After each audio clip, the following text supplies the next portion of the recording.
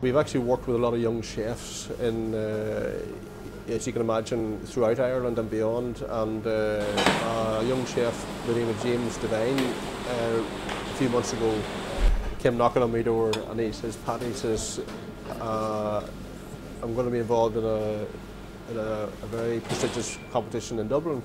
It just happens to be the Bailey's Young Chef of the Year. When he said he was going into this competition, you know, we gave him as much help as we could, and I mean, he went on ahead to win the competition and use our product. And we obviously, plus that was, you know, it sort of rubber stamped what we were doing, and all the work has been worth it. You know, whenever number one, you know, people are starting to use your product, but number two, really enjoying using your product, and number three, creating dishes that are exemplary for, you know, for Irish cooking. You know, so really that, you know, we're here to help any local chef, but you know, when you get a young lad that's really passionate about it, and you know, a very genuine bloke in relation to what he's doing, like he knew what he was after.